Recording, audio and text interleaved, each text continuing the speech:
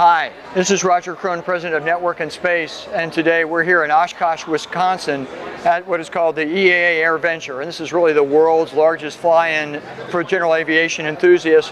A lot of home-built, a lot of warbirds, a lot of antique aircraft, and I'm here in the Jeppesen booth, and Jeppesen is a big participant, a big sponsor here for years, and this year we actually have a Boeing space exploration booth as part of our outreach initiative to remind the United States how important space exploration is and that we are and will continue to be a leader in space exploration.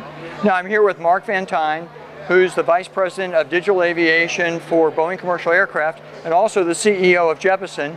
Mark, you've been coming here a long time. Tell us a little bit about the show and why it's important for Jep to be here.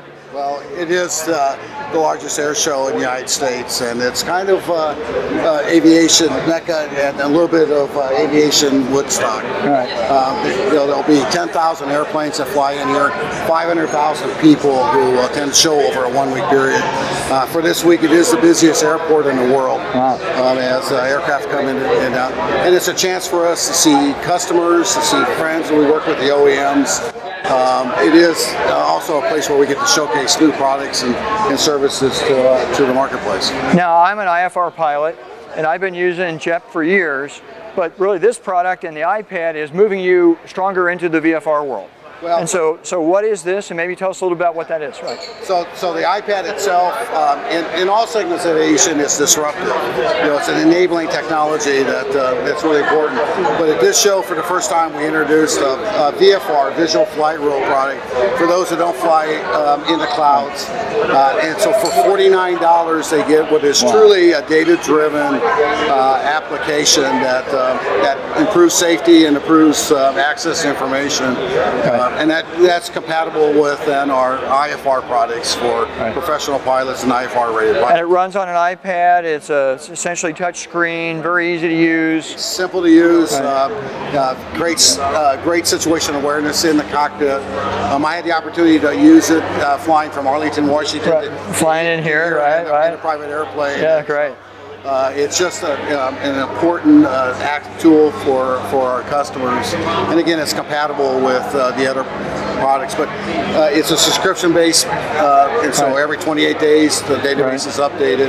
And it's $49 a year. $49. Wow, that's just terrific. So that's really set the new standard for the marketplace. Right, no more paper charts, no more updates. Well, as a pilot, that will be really valuable. For the first time, our customers can really be paperless. Right. Now, the kind of history of this air show, the people that come here now, it kind of started out as an experimental fly-in, and it's really blossomed and grown into just a huge gathering of aviation enthusiasts. So we also see a lot of business aviation pilots, a lot of the airline customers. We've had a number of meetings with our airline colleagues in the military. Now this is the first year we haven't seen so much in the military because of sequestration, but in a normal year, they're very, very well represented on the military side as well. Now the installed base for Jeppesen, is it kind of a mix between airline, corporate, and general aviation? So when you look at our business, 52% of it is commercial aviation, so airlines, and the other 48% is general aviation, business aviation, and the military.